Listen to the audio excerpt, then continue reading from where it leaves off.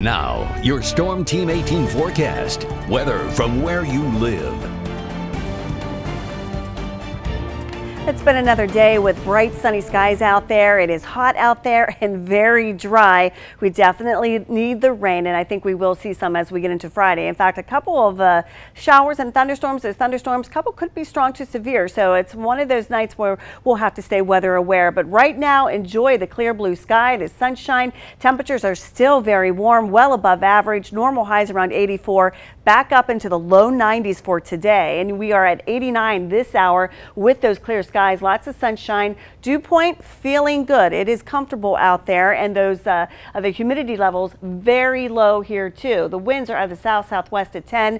Breezy today, so it did feel nice with those hot numbers, those hot temperatures. So we did have those gusts up to 20 miles an hour. Those will begin to subside for later tonight, and we will see some clouds roll in, especially by our Friday morning. So we do have a change on the way, some unsettled weather. We do have a chance for those showers as we get into late tomorrow afternoon. Current temperatures, we still have the upper 80s to the low 90s, 91 this hour in Monticello. We've got 87 in Crawfordsville, 88 back through Rensselaer. So still very hot out there for this evening. It will be a warm one for us. And those winds are out of the southwest. They are up to around 13, 18, 15 miles an hour across the area. Again, those will begin to calm down for later this evening. Our eyes are focused on what's happening to the upper Midwest. They have severe weather through Wisconsin and Minnesota.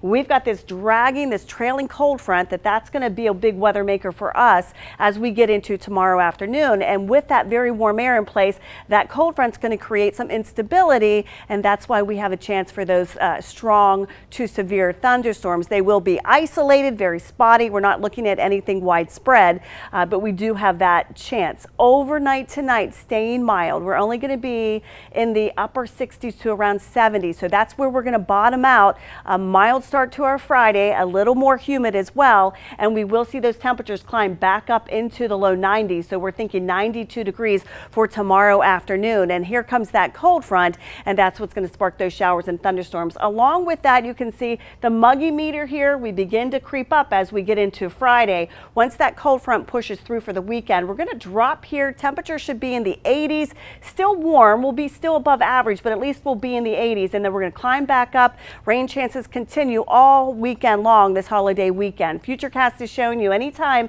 after 6 o'clock we're seeing those isolated thunderstorms begin to pop up. But look at this. This is not looking good as we get into the 8 o'clock hour. The main threats are going to be some very heavy rain, strong gusty winds, and some hail along with the lightning. That's going to move out of here though for Saturday. Saturday looks mainly dry, but as we get into Sunday and even into Monday is where we've got a chance for some showers. Unfortunately, could be around the time where we have those fireworks displays. Here's a look at your 7-day then. 92 for tomorrow, 86 for Saturday, 87 for Sunday, back up to 91 for the 4th of July on Monday. And we do have a risk for some spotty